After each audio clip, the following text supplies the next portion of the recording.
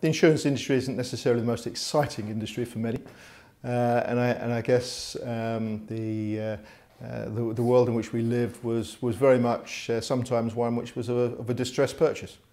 That tends to bring its own communication challenges in that the bad news tends to precede the good.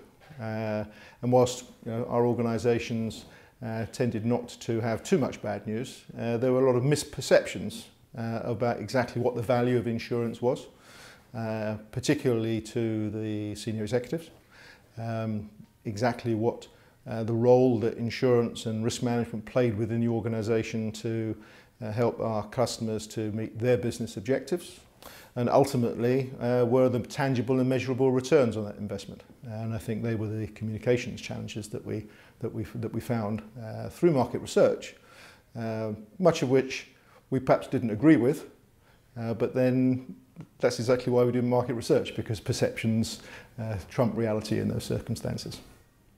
Our overall arching strategy was to establish leadership, thought leadership in the risk and insurance community.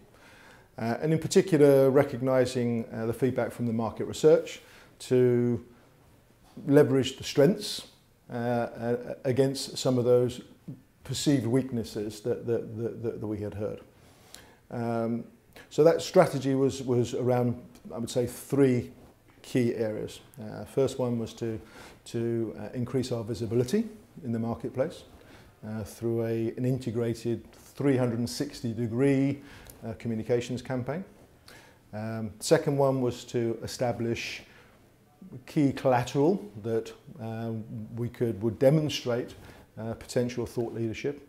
And the third one was to be able to very clearly measure what the outcome of those objectives would be. And I think those three areas really framed the strategy that we had developed. Interestingly, one of the key deliverables was internal rather than external, because our people now had information and collateral themselves that they could use to address that question, why do business with us?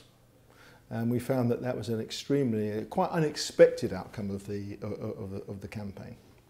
The second deliverables we could measure in elements of column inches, click-throughs from our online campaign,